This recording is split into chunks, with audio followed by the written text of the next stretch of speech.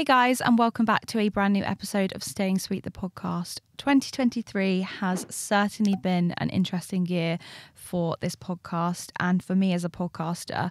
From recording my episodes anywhere I could in random bathrooms, bedrooms, even a River Island changing room, there has literally been no place I haven't tried to record a podcast episode, even a car in the middle of summer. And that just tells you and shows you, if you want to make something work and happen, you've got to make do with your circumstances. And this year, 2023, has certainly been one that I've enjoyed, taking the leap and believing in this podcast, deciding to find a podcast studio, the one I'm in right now, and recording not just better quality audio, but also introduce video into my podcasting production and marketing plan. I have seen my podcast really soar, grow, change, and evolve. In today's episode, I'm going to be sharing all my favourite best bits, highlights, and moments from Series 3 with all my incredible guests, from industry experts, business owners, brand owners, founders. There is something for all of you to enjoy, and I really hope that in having Series 3 as part of a video podcast, that it's enabled you to connect closer to those lovely people out there that exist in the women in business industry. And I really just love how this podcast has evolved this year. Even in incorporating a studio, I've been able to access and find and work with some incredible women in business, and I can't wait to see what 2024 brings. But of course, there are lots of guest episodes to enjoy today, so please take a minute, take some tips, write them down, and network with these amazing female founders and women in business. George was talking about what the difference is between high and low agency. So like high agency is the ability to enact change. So like a high agency friendship has like the mindset of, oh my God, that's a great idea. Right. Why don't we do this? Or why don't we reach out to this person? It's kind of like this like energy whiz that you get, or this surge of like creation, and you want to just make and build and win. And it's very like, whoa. It could be lower energy than that and still be high agency. But he identified low agency as life happening to you. And those people that just go, oh, well, I'll just see how it goes, or I'll just go with the flow. But like not in a go with the flow as in like a positive way, as in like, oh, well, I can't be bothered to give myself a go or try things in life. When has low agency kind of come up in your personality maybe, or like have you ever identified it in you that you've been like, I need to snap out of this? Yeah, 100%. Yeah. And I think I've told you about this off the podcast as well, but when you surround yourself with low agency friends, you become low agency. It's like if you surround yourself with someone that's always half the cup is always half empty, you become half empty all the time. And you need to surround yourself with people that are high agency, the glass is full. Otherwise, you're always going to be negative because you're surrounded by negativity. I was surrounded by friends who were just quite negative or was low agency. Low agency, yeah. Low agency. And I was low agency, and I was that friend that I would cancel plans. I would be like, oh, I don't want to leave the house. But my anxiety played into it. And I actually found that surrounding myself by those friends, my anxiety was a million times worse because I ended up not wanting to leave the house because of it. Because I knew that every time we went out, it was going to be possibly a negative experience. Yeah. Whereas if you surround yourself with people that are positive, every time you hang out, even if you have a rubbish time, like us, even if it's not a great event or something, we still have a good time together. Yeah, like we've gone to a few things that have just been like, oh, that was a bit of a weird energy. We both mutually felt the weirdness of the event or the place. Like it's not very often that we've had to deal with that. Like we've been very good at like, if it's not good for us, we'll leave. But we kind of are mutually aware of it, and we can check in. And I think that's the like the sign of a friendship that, okay, you're feeling uncomfortable. Well, okay, we're both going to remove ourselves from the situation. Yeah. And it's quite interesting that George Mack spoke about this idea of energy transference and what you were saying, in that when you surround yourself with those people, you become them. And you really do. Energy transference, essentially, good or bad, you're going to get a release of something from them or spending time with them. Like, you have to realize, like, what do I want? Almost like a wish list that you'd have for a boyfriend or girlfriend. Like, what is the wish list for your friends? Like, where do you see yourself going with your friends? Like, we've only known each other a year and we've traveled twice together. So, like, travel was a big thing. Being, like, a spontaneous person. Positive. Which I never used to be spontaneous, guys. So you can grow out of, like, habits, or, like, the more you give things a go, you can be more relaxed about certain parts of your life. Like I said, I let my anxiety completely take over my life. I was the least spontaneous person ever. And I think you just got to step out of your comfort zone. But you can't step out of your comfort zone if you're surrounded by people who don't allow you to step out of your comfort zone. Yeah, or would just prefer to, like, lounge about all day. And, like, I'm not saying that's a bad thing, because it isn't. Like, you can I love to have a lounge about. Oh, don't get me wrong, I live in my pajamas. If I'm not in gym gear, I'm in my pajamas. That's got to be said. It's more the mindset. It doesn't matter where it's the pajama mindset. Yeah, it's more like, if you can chill we can chill in our pajamas on the sofa, but we're talking about, like, creative things, and we're enjoying our time, and we're thinking about the future and how can we do this, how can we do that, and we can sit down and watch a movie. And then we can carry on later, be like, okay, let's do this, let's do that. Yeah, it's like the perfect balance of both. And it's not being afraid to find those people, because we could have mentally checked out and been like, I don't need any more friends. Yeah. What are you missing out on? Like, you're actually missing out on people who could really elevate you and, like, take you to the next level, cheer for you, be on that same frequency. And I think, why would you not find those people? I just found the podcast really interesting. He spoke about lots of different elements. I think the podcast title was something like 16 like life-changing things or something, and high agency friends was one of them. And I just thought, do you know what, that is such an important topic, because when you decide you want to be a certain person, or you're branding yourself, or you're becoming, like, you're identifying and creating your identity as someone that maybe you're, like, not used to being, you're going to want to find and attract those friends that align with you on that new journey. Like, you might be rebranding yourself, and it's like, not to cut your friends away, but, like, your old friends might not support the new version of you. I often find that the people that you've known the longest are the worst supporters. I could agree with that. I remember I tried to do YouTube when I was in sixth form, and all I wanted to do was just film makeup videos, clothes hauls and everything, try-ons, and I bought everything, and all I was just bullied by everyone that I counted as a friend, and they had no belief in me. They made me feel rubbish, and I ended up to the point where I didn't do it anymore. I just stopped. And why did I allow them to stop my path from moving forward because of their negativity? Why did I allow myself to be around people that didn't support me? If that's my dream, even if you think it's unattainable, who cares? You got to try and support me in the best way so it isn't unattainable anymore.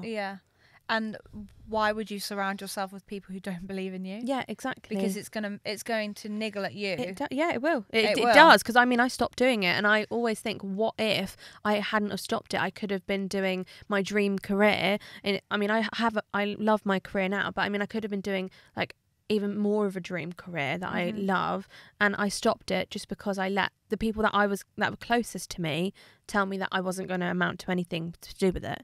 And I often find that it's the strangers who are the most supportive, and finding a friend that is so supportive of you is so rare, and I think that's why I really love our friendship. Oh no, I love our friendship as well. And I think when you're on that journey and you're kind of turning that new leaf at the same time, it's kind of like, oh, we're both going through this right now. We're both rebranding. So yeah, I think especially in our industries, it's all about networking, making a good impression, building the foundation. Like, I remember when we met, it was like, I was like, okay, this girl is like on my vibe. Like, exactly. And I think with people like that, I think when you get the right energy as people and like the same, like, just the same vibe, it's like people do remember that. And it's like, I don't know, I have clients now that I've met on like nights out. Yeah, like we literally met on a night out. the Prince. Genuinely, I am always networking. Like I'm like, we were literally friends. I love that about you, because it's almost like it's not a bad thing. Like Yeah. some people see it as like, oh, she's switched on with work, but it's like, why would you let that opportunity pass you by when you're in a room full of opportunities? Oh, 100%. But you just never know. Like I think I see opportunity in everything, and I get like, even now I get my friends involved in like everything I can. Like, oh, I've got a friend for that, or I know there's someone for that. It's like you make these little connections between people you know, and like, you know, with like clients now, I'm like, okay, I know someone that can do that for you. Like when you just have this like pool of people that you can, and again, like I go to things now and then it's people are like, oh, how do you know this person? Or like, I know this person. It's like, it's so nice. And you straight away, you almost get that respect if it's like a client thing or a work thing. But yeah, I have no shame in getting LinkedIn out on a night out. Like I have absolutely no shame. Like it's so funny. Forget Insta without LinkedIn. No, I'm not joking. It's so bad. But I think like even now I'm like, I look back and I've made connections like years ago with people on LinkedIn and they see like I'll put stuff about what I'm doing now.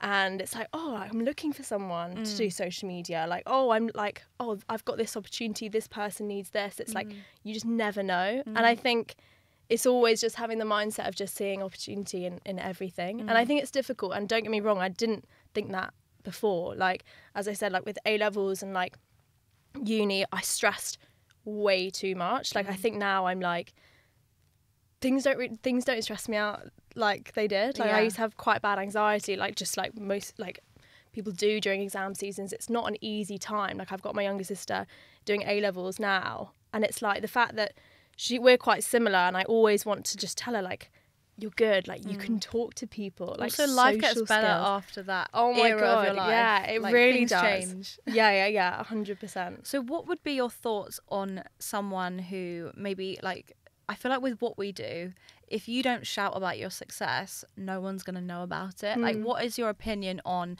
somebody who is like, I've achieved X, Y, Z? Obviously, it like gets your foot in the door, and like someone might see a post of yours and think, oh, I want to work with her because she's doing this or she's achieved this. Yeah. What are your thoughts on people that kind of disregard that and think like, oh, why are they talking about themselves again? Because with social media, there's a fine line between. There's a fine line. Like, oh God, here she goes. Or here he goes. I know for a fact people are like, oh, she's posting again. Like she's on holiday again, and I'm just like, people will get so sick of it. But I do think that, in our industry, you have to be like cringe in a way. Like you have to just post about it and scream about it. Don't get me wrong, like there's things that I don't like my actual agency itself, like I don't have a website. It's all through like word of mouth. But I think when it comes to the whole content creation, you need to show that you're good at it. And I think that's what I say to my friends that are like, you know, they're interested in they're like, oh, you know, I love making content, but I just don't know how to start. It's like, literally just start. Like I remember when I started, I was like, no, obviously no one was watching it at all. Just like anyone who starts, you've got to start somewhere. And I was just doing, because I remember I really started doing it when I was doing my ski season, and I was just taking videos of everything. I was working at this chalet as a chalet host, and I just was like videoing everything. For me, it was like the life that it was, like everything around it was like amazing. And I was like, little do people know that I was like scrubbing toilets and like serving the food, but like I loved just capturing everything. And obviously now I look back on it, I'm so glad that I have all those memories and stuff. But that turned into like such a career move, because obviously it was like I just didn't care. And I think my friends love them, absolutely no shade, love them to bits. But I remember like when we were doing stuff, we had opportunities like go to things and like as friends, like just through people we know, and then we were taking videos and like taking photos of everything. And then I was like, girls, we should do something with this. Like group influencing is like not a thing. Like we love taking pictures, like blah blah blah. And they were just like, oh no, like that's kind of embarrassing. And I was just like, I was like, okay. And then obviously at the time didn't know that it would lead to like what I'm doing now, but I just started it. And that's why my TikTok, I named it The Girls Who, because I was like, well, it's only me, but I can't turn Would you ever want to work with like other people, collaborate? Because I feel like with your line of work, you seem like a very collaborative person. Like, I do love it.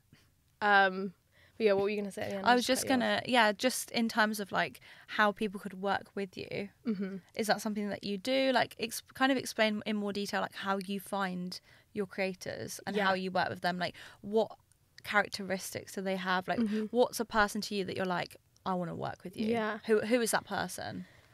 Yeah, well, this is the thing. And I struggle with that answer like now, and I ask myself that when I want to like expand, and a lot of the time like I'll get my friends involved and all that sort of thing, but just someone that is like super just creative and just doesn't care. Like, I think as well, what I find with the events that I go to and the things that I go to, you do have to be extremely sociable, extremely like, you know, put yourself out there, like, can I take a video of you, or like, do you mind if I do this? And like, oh my God, at the time, I remember like when I was working at Yacht Week, and I was just like, oh my God, this is just me on my own. Like going up to these people that are probably like, oh God, not the social media girl again. Like, and I didn't, whereas I love doing it with people because it's so much more like, and it's so nice, isn't it, when you find someone that like doesn't mind it. Yeah. Which is why whenever I see a camera, like someone's doing social stuff, I'm like, I'll help. Yeah. Or like, I'll do something, I'll talk. Because it's like, why wouldn't you help them? Like, no, if you're someone who's keen to do it, like it's a win-win for both of you. I know. It's honestly the most humbling thing when you're like on the street and like you're trying to take content. Like, go away. Yeah. And I'm like, oh my God, yeah, okay, I will. Like, it's fine.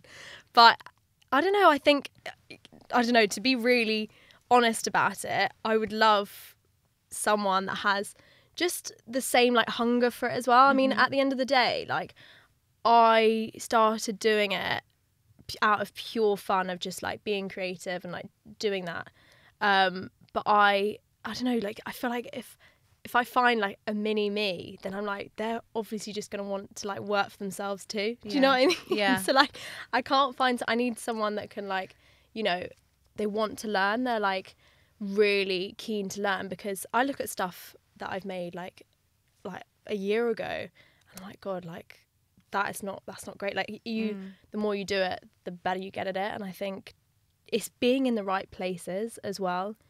And I think like even with my sister, I'm like, I get her involved with stuff. I'm like, oh, you should come to this event with me, and like, you know, if you want to get into content, like obviously she can absolutely forge her own path. I'd love her to work with me one day, but like I'm like always just like such a cool way to meet people, whether you're interested in the content or not. But I don't know. What advice would you give to someone who maybe wants to network more and has that like that drive to do it, but they don't really know like where to go or who to meet? Like what things could they do to kind of get themselves out there? I mean, you mentioned LinkedIn on a night out. I feel like that's a good bit of advice. It's a good one. And I strongly recommend that one. But I think you'd be surprised. I think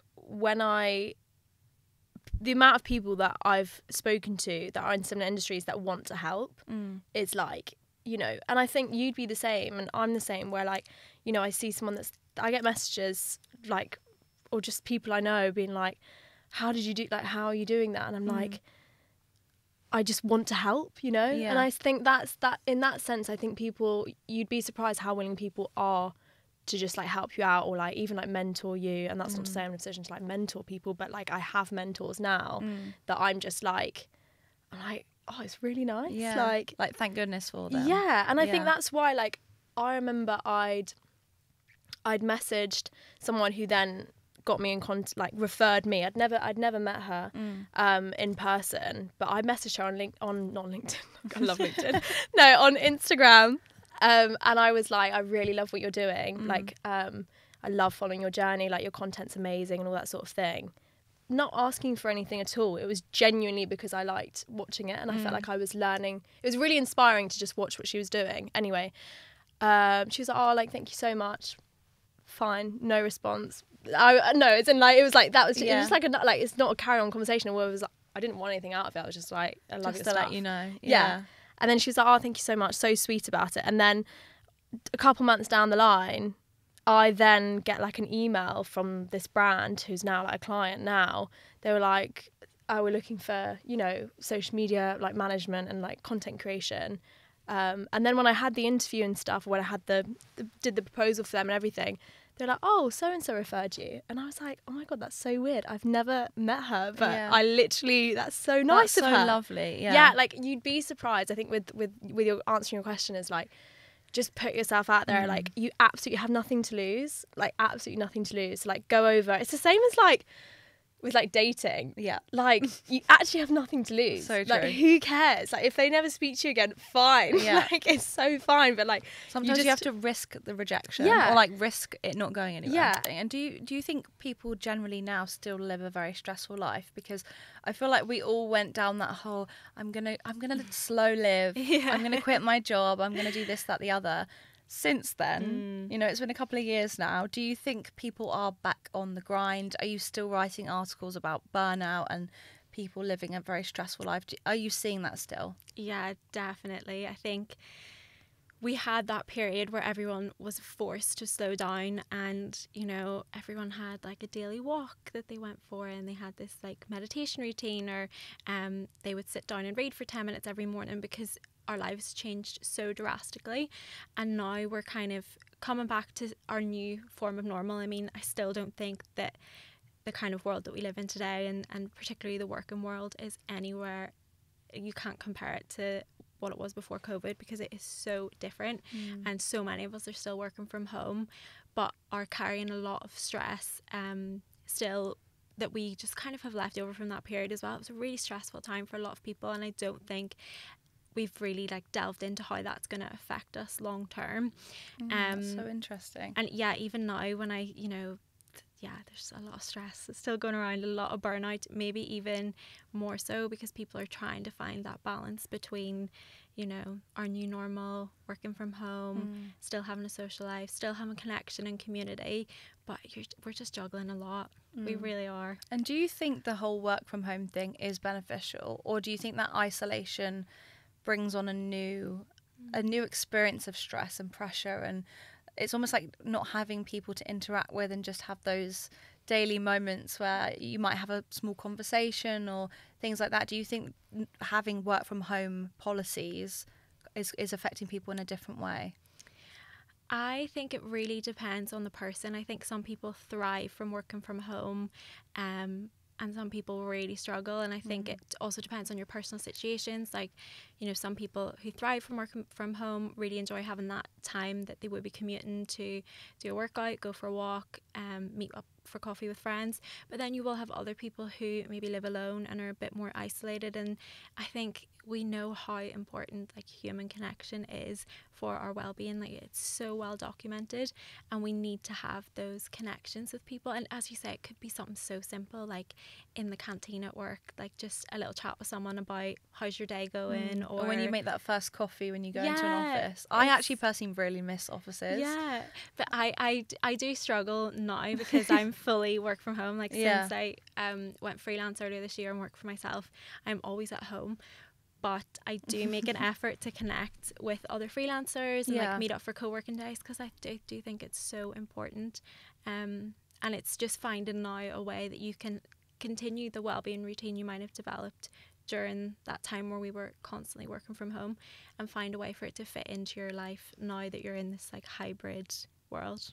Definitely. And do you think those mindfulness practices and meditation, getting yourself on a walk, are achievable and attainable today? Or do you think it's just another thing to add to the to-do list of life? Yeah, that's what I never want anyone to feel like it's something to add to their to-do list. And I think the way I approach it is find a way that works for you, find a way that it fits into your life, that's sustainable, that's realistic, that it's something that you're going to be able to do every day. And I actually had a client recently who finished up a 6-week course with me, and her biggest takeaway was that it was, before she saw meditation as a chore, it was something she had to sit down and do every morning, she had to make time for. And now that she's just shifted that perspective and she sees it as, I'm going to scatter mindfulness techniques throughout my day, I'm going to do a breath work on the tube, I'm going to do a little meditation before like a big meeting, and she now feels like she's opting into the practice rather than feeling like it's something that's on her to-do list. And I think you just have to approach it from a way that works for you. What works for me won't work for you, what works for you won't work for me. And so it's finding techniques that are going to work for your lifestyle. So do you think that businesses or sort of more corporate spaces who are trying to integrate something, can they do that successfully if it's so individual? And it's not a one size fits all situation. How could an industry or a business tackle that? I think having the option for people is really important. I mean, if a business is able to put on like breathwork sessions on a Monday, and it's something that they can offer employees, they can bring someone in who's going to teach them these breathwork techniques, and they're almost equipping their employees with the skills to be able to manage stress, to be able to live a little bit more mindfully, and then they can take those techniques and fit them into their lifestyle just kind of as and when they need them. Or maybe they want to develop a regular mindfulness practice, so maybe they will come every Monday to the session and then continue on Tuesday morning, Wednesday morning, and do the same thing at home. So yeah, I think it's giving people the resources and the option to take on those practices. So what's your favourite way to sort of switch off? If you were someone that was quite new to it, what would you say is like your go-to, like your bread and butter of just mindfulness? So I mean, I have like a super elaborate nighttime routine. It's just I love like, that. Tell me more. It's just something that for me, that's like my switch at the end of the day. I switch off from work. I feel like when you're self-employed, you work a lot and you need to have like a hard stop. And for me, it's after dinner when I start my nighttime routine. But one technique I'll always do in the evening, even if it's just once I get into bed, like for 5 minutes, is a body scan meditation. And I think that is such a great starting point for a lot of people. Add a little bit of breath work into the start of it, take some deep breaths, and then just mentally scan each part of the body and just see if you can notice any tension or any sensations, and just see if you can let the body relax. And it's just a way to almost like cleanse the body and the mind of the day and help you switch off and get ready for bed. Do you practice gratitude?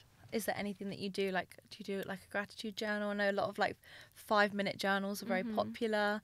I've kind of started doing like 10 gratitudes in the morning just to of shift my perspective, be less negative.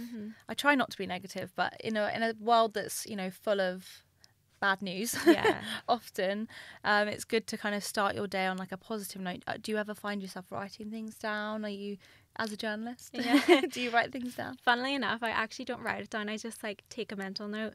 Like I'll do normally in the evening, I'll do 3 things I'm grateful for, and sometimes I'll turn to my boyfriend and say, tell me 3 things you're grateful for, and it's like something we'll do together, and he does entertain that.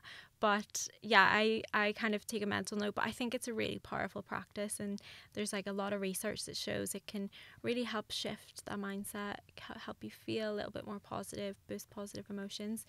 So I think it's a great thing to do.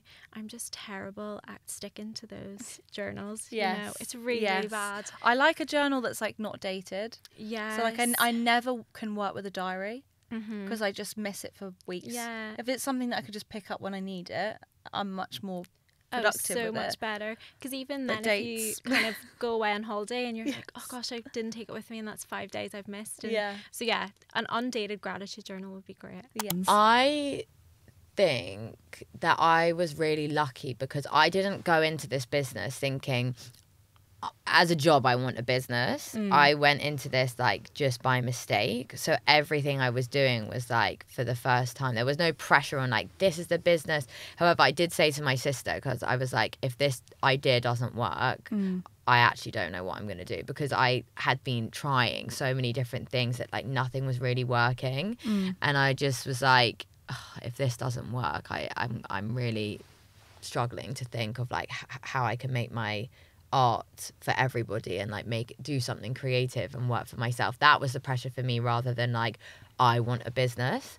So I think I was lucky that I had like the innocence and like just also like, because it was during COVID, there was actually no pressure. It was just like, I was lucky. Like I do feel very lucky to be doing it at that time. It's like, if it works, it works. If it doesn't, it doesn't. Like obviously I want it to work, but it wasn't like, how do I do this? I just sort of was like, right, I guess I need to make a website. I'll make the website and figure even now, like every step. Even now I'm like learning about VAT. It's like, I don't know about VAT.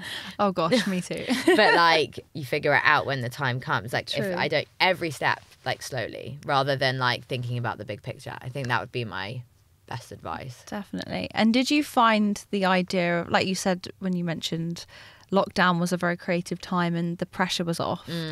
Do you think that a lot of things were birthed out of that because we were in that sort of hobby mindset versus I have to make this a business?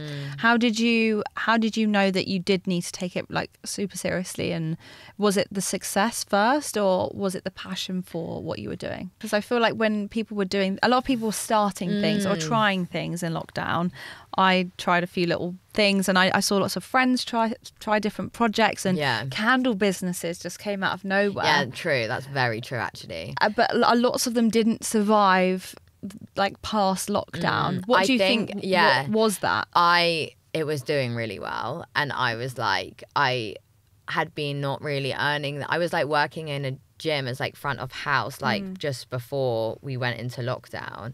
And also, even when you do a modelling job, like, yes, it's a lot of money, like, all in one go, but that if you're not working for, like, another week or another 2 weeks, you don't have, like, you literally have to wait 3 months for your payment to come in. So then I started seeing all this money, and I was like, oh, my God, like I hadn't been able to even, like, move around my own money, like, in the same way before. So it gave me that freedom of, like, oh, my God, like, I can actually, like, do things without having to wait for somebody else to, like, pay me. And, and then I was just, like, it was doing, like, well, and I thought that it had a lot more potential. So I think that's what made me be like, okay, like, let's take this seriously. And as you were like a niche business, how did you measure, aside from like sales picking up and things, how did you measure your success? Like, what were you looking at? Were you growing on social media? Like, with someone starting out, what can they look at within their business that can determine their success? I definitely think like growth in sales. Okay. Because Instagram followers mean nothing if no one's buying anything, unless you want to be an influencer and sell for other people. But that's very true. Which then it does. But even then, if your followers aren't buying from you, then you're still not going to get brand deals because no one's going to be purchasing them. So it doesn't actually matter about the followers. It's about who's following you, I would say. Also, when I started noticing like different celebrities liking it, that was really, really exciting. Can you name some?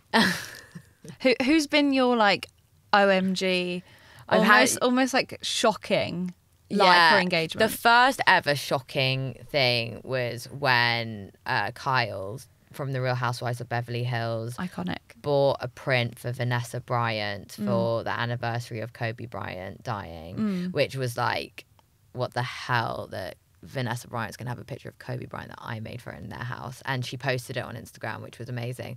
She didn't tag me, but she got I actually remember seeing that. Do you? I do. Yeah, that was cool. That. So I follow Kyle Richards on Instagram. I love Real Housewives, guys. Big Real Housewives fan. Me too. So yeah, that was really cool. But they bought it as a gift, so like I get why they didn't tag me. It was fine, but it was more just like great to see it on Instagram.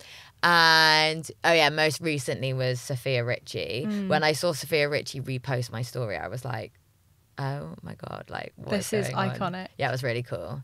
Very cool. Yeah, so that was great. Who else?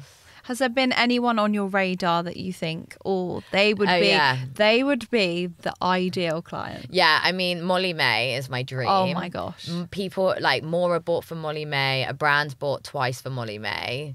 Yet, I saw it in the background of a picture of Tommy, and I was like, just post it. Oh my gosh. So frustrating. Yes. And I'm like, maybe she actually has an audience that are hyper engaged. Yeah, Molly May's the dream. She is the dream. And I think a lot of people overlook her in a way that, like, she's very, like, on a level of relatability, even though her lifestyle isn't as much now, but she's definitely a creator that a lot of people want to access and tap into. And it's interesting that you sort of suggest her as your top person. I would love. I think she is my like dream client. Like, her everything, and her audience is perfect. Her engagement's amazing. Yeah, I think she'd be an amazing person to. So if you were a brand or business that was wanting to identify that like dream collab or kind of navigate the influencer marketing sort of strategy, what would you say like the main criteria? Like you said, following isn't like a big deal breaker. I guess it depends what your product is, but you basically want to use an influencer who would have your product.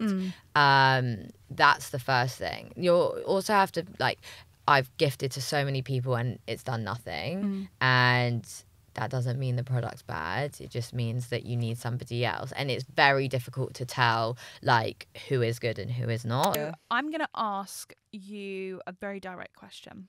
Okay. Where can my high achieving women out there find their dream person? Yes. I wrote a list for this one. Thank you for the list. Because I was thinking about all the places and all the things that you could do. And I was like, there was too many. So I was like, actually, that's really positive. And I hope That's people good. take that away, being like, Yeah. all of these might not be for you, but like maybe you can do one of them. So my number one, and I wrote this at the top because it is my number one, and I think it works really well and it's worked well for people I know, is go to your friends' work drinks. So they're not your colleagues. That is genius. Yeah, genius. So there's no like So it's not weird. conflict of interest. Exactly shit where you eat. I don't know if we're allowed to swear on No, this. we can swear away. I've got a lovely analogy in my head now, nice visual. Yeah, I've heard that analogy before. It's exactly. Everyone will tell you not to date your colleagues, right? Yes. Which is actually really interesting because it's those relationships are 25% more likely to work than normal relationships. Oh So my actually, gosh. I would also say your own office. I'm quite an advocate for that. I work in my childhood bedroom. So.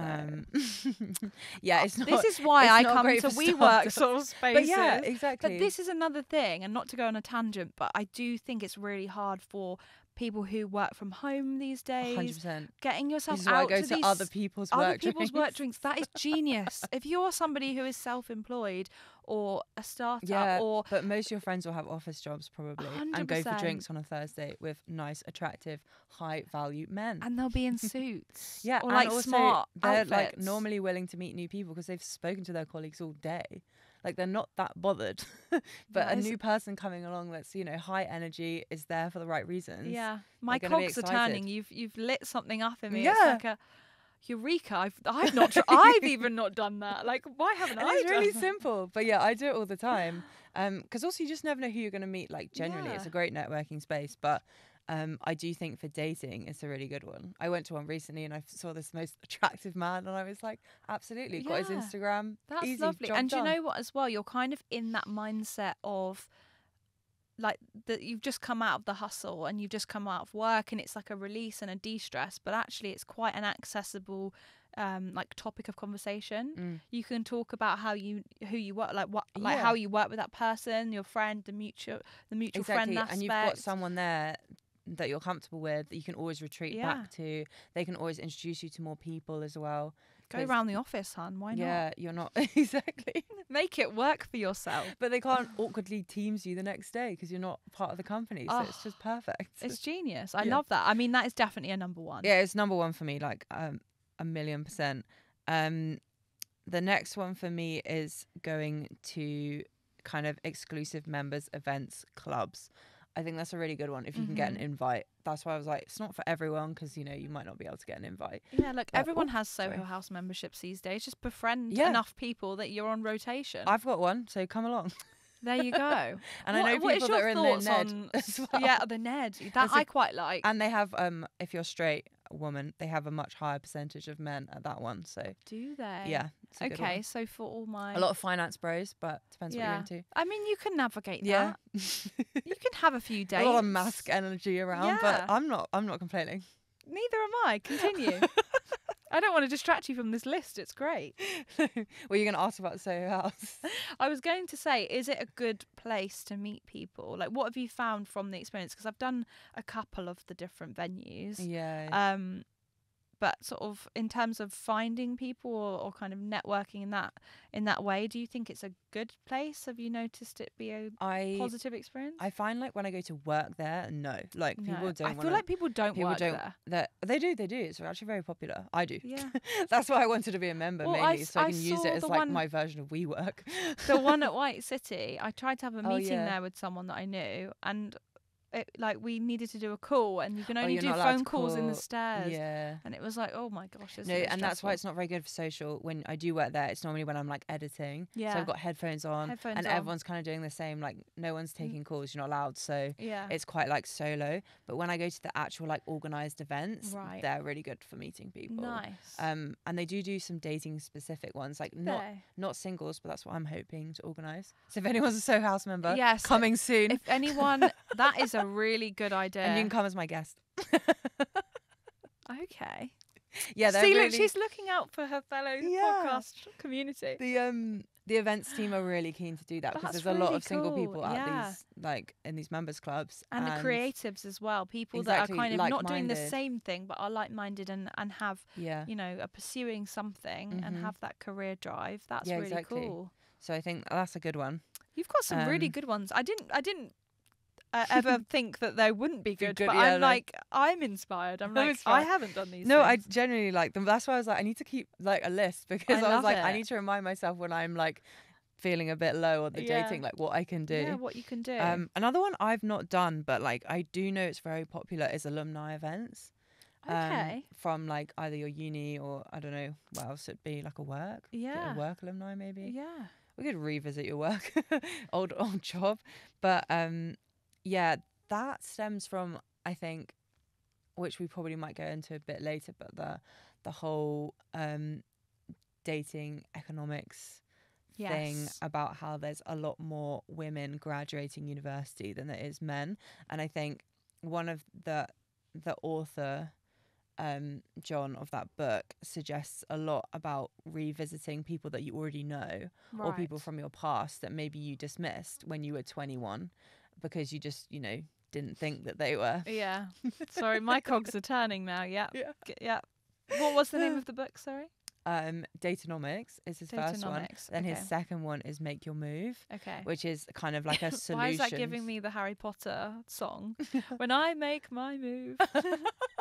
Oh yeah. This podcast is Ron off the Weasley. rails so quickly. That's cool. But yeah, so that's the solutions book to the dating dilemma, Right. which is really good I read. like that. Yeah. Yeah, it was good that he brought that out as a second one to be like, okay, we know that the odds are shit, so what can we do? Yeah. And a big one for him is like going back and thinking, okay, is there anyone in my life that I already know or someone maybe from my past that I dismissed Mm-hmm. that I could like revisit? And I think that's maybe where the alumni events could come into play. Mm-hmm. Like maybe there's someone from your course you didn't even like think about, Mm-hmm. didn't even know. Yeah. And then you see them and you're like, actually, You've developed. yeah. But I feel like you grow and you change, and sometimes those meet cutes happen because you already know each other. Yeah, and I think when you're like 20, 21 at uni, you're not thinking about really the important characteristics of a partner. I No. definitely wasn't. No, I was thinking, it's kind of like are you looks attractive? based. Yes Yeah. or no? Like that's it. See, been there, done that. And Got the yeah, t-shirt. Obviously, they could have been attractive back then. Like, Yeah. you just missed it, or they could have had a glow up, or yeah, just general. I think you just miss people. But you've got common ground. You've got something to talk about. He's very big on that. Like he thinks shared experiences are like the most important thing for a romantic relationship. He's very anti dating app as well. Okay, so Which is I'm interesting. kind of glad you said that, because I have said, because I've been single a long time, very long time, 8 years. And in that time, I've done a bit of dating apps, tried it, not really been for me. And it took me until sort of 2 years ago that I was like, I know for a fact the person I'm going to meet is not through an app. So it was like giving myself permission to like not need to be on it. Like, yeah. because I do think when you are someone that's busy working or you've got other things on, to have to facilitate an app or many apps at the same time. Oh, it's such a time suck. Yeah. It's like an energy leak in a way, because it could be time that instead of being sat at home Yeah. scrolling, you could be out in the real world Yeah. talking to people and finding those people in real life. Mm-hmm. What do you contribute to the dating app thing? Do you think there's good apps, bad apps? Yeah. Should people be on them? Things like Raya. I've done Raya. Yeah, I've not tried that Admittedly, one. I just thought it was just money coming out every month. I did Yeah. match with people who, I've heard it's a very mix. showy. yeah. I mean, I'll be honest, I matched with celebrities, Yeah. but the conversation is bland for Yeah. the most part, because they've got a pick of the bunch. Do you know what I Yeah. mean? and I've had some nice guys on there, like professional Michelin star chefs and people in Formula 1, not Formula 1 drivers, tried that, did try Lando Norris but didn't get any, but like race engineers, people like that, great, but they're busy. They are so it's busy. like, how do we make this work? They are not free They're people. not free people. So, you know, finding those people on those apps is another story. Like what would you say is like, are there any that people should avoid? Would you say, I wouldn't waste my time on that app? I mean, I don't love them. I have a lot of fun on them, so I enjoy them from a personal perspective, because when I go on them, I don't really treat them as if I'm finding my soulmate. Right. I am quite blunt on them. I'm very funny, I'm very witty, and I just treat them like a game. I like almost try and come up with the funniest thing I can think of to get a response, right? And that doesn't actually mean that I always want to chat to someone. Sometimes I'm just like, can I get this person to reply? Like, I generally treat them like that, and my whole profile is very jokey. It's not very serious. It's not like, I mean, I still look quite cute, but they're like, you know, I love that. I still look cute, but they're silly. It's like a different part of your personality. All the prompts are like very silly. And like the ones that are, you know, like, for example, like go like, this is my best side, and it's just a picture of my bum. Like, I love that though, but I feel like there's a time and a place you can totally enjoy it and like experiment with the app and see what kind of works for you. Is there something that you have learnt from being on apps, like lesson wise, or what things to put on your profile? Because I feel like people can link their Instagram. We could do a whole episode on that. I mean, like, there's just so much there's to it. so much. Do you link your business life on there, or do you keep it just very personal? I don't link my Instagram anymore. I used to, and since the podcast things, I don't, because again, I don't want people to be put off by like too much information. So I think it's useful to keep that back. Because the apps used to have your full name on there. I don't know if you remember that. I remember that, yeah. Whereas they don't now. It just did. says like Katie. So they're never going to be able to find my Instagram. Yeah, because even if you didn't match with the person, they could still see your full name. And you'd get crazy. people in your DMs, wouldn't you? Exactly. Yeah. And then people would just put their handles eventually being like, want the followers. Like, it's crazy. But yeah, I don't have my Instagram linked, but I think that's a personal thing. But I think in terms of like what to put, my biggest thing is like varied photos. Okay. I have reviewed like loads of friends where they've just got a really nice picture of them with a drink, like normally an alcoholic drink, and that's the whole profile, like 6 pictures of just them with a drink, and I'm like, that's not doing anything. That like, conveys one type of you, but it's not like your hobbies or your other like interests. One-faced. And also like I said to them, okay, if you were someone trying to match with you, what would you say? Like, what would you reply to? And they're like, so true. Oh, you're right, nothing. Like, there's no conversation starter here. Yeah, and if it's all just like, what do you like to do on Sunday? Brunches. Again, like, they're just gonna like that as a like maximum reaction. They're gonna like a photo. So true. And then you can't actually start the thing. Whereas if you have something really stupid on there and like funny, it's way more likely gonna get people to actually like write something and engage. Which is where I start to play the game, because I find it definitely fun. And when you are someone that is in that initial startup phase, you've got lots of hats on. You're, you know, the marketer. You're emailing. You're speaking to manufacturers. You're creative directing. You're thinking about, you know, social media and how you're going to market yourself on there. So like how have you been able to kind of delegate those tasks and prioritize certain things? Has that been an easy thing to do, or have you had moments where you've gone, oh my gosh, there's so much to do and so little time? I still have those moments. I think we all do, to be honest. I don't know what's going on. There's a lot to cover, right? And every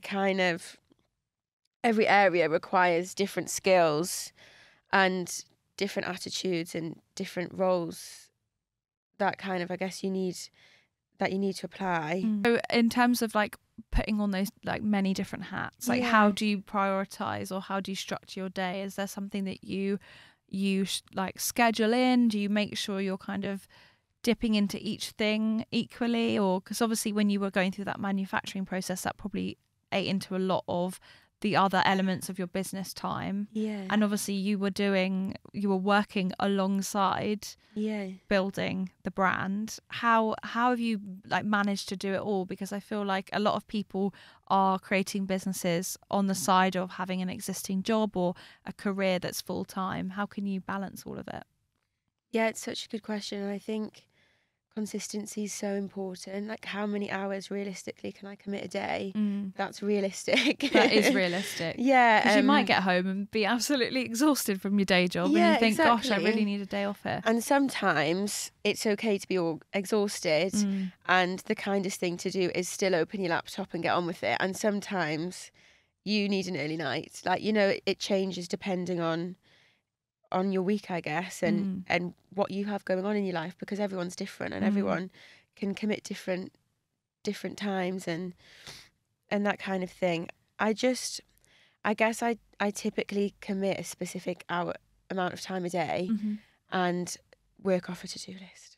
I mean, we love a to-do classic list on this podcast. We love it. Lots of my guests are like, we need a to-do list. We need to check things off. We need to feel like we're being productive, but also not like overdoing it. Because I feel like sometimes you can put so many tasks up and you're like, I'm going to do this and I'm going to do this. And actually it's like, whoa, you've given yourself so many things to do. Yeah. You've just done your 9 to 5. Now you're doing your 5 to 9. Because a lot of people do that. And they're kind of in their second hustle. How can you prioritize those important tasks? So you definitely say to-do list is major for you. Oh God.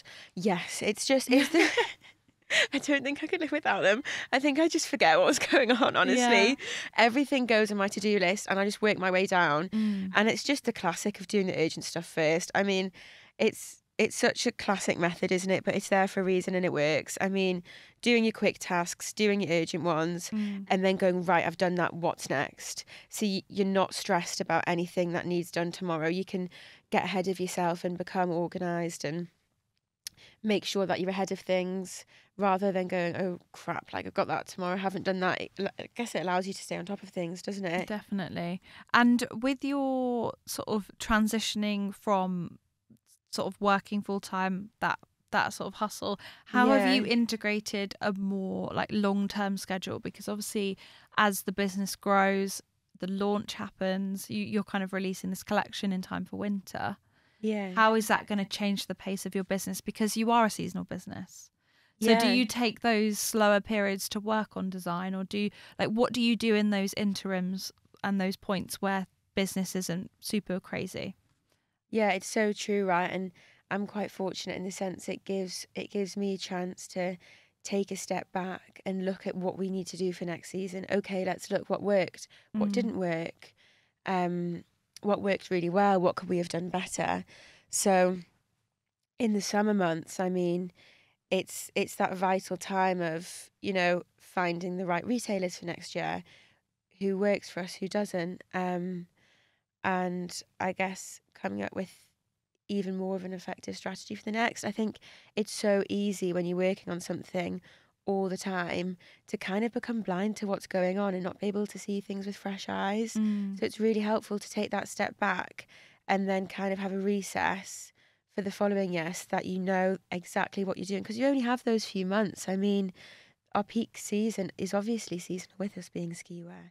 So being able to go into it with a full plan, backed by data and backed by our previous work, knowing what's going to work for us, I guess. And how do you, because obviously you could develop something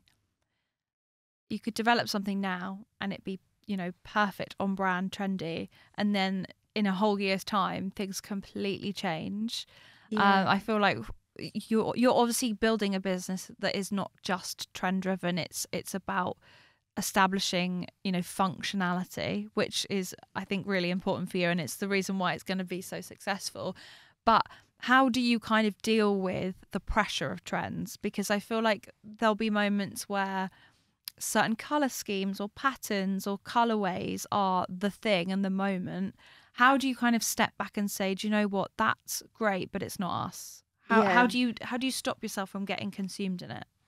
It's so true. And that was kind of one of my initial thought processes was, you know, so many brands focus on colours, what's coming up, what's trending.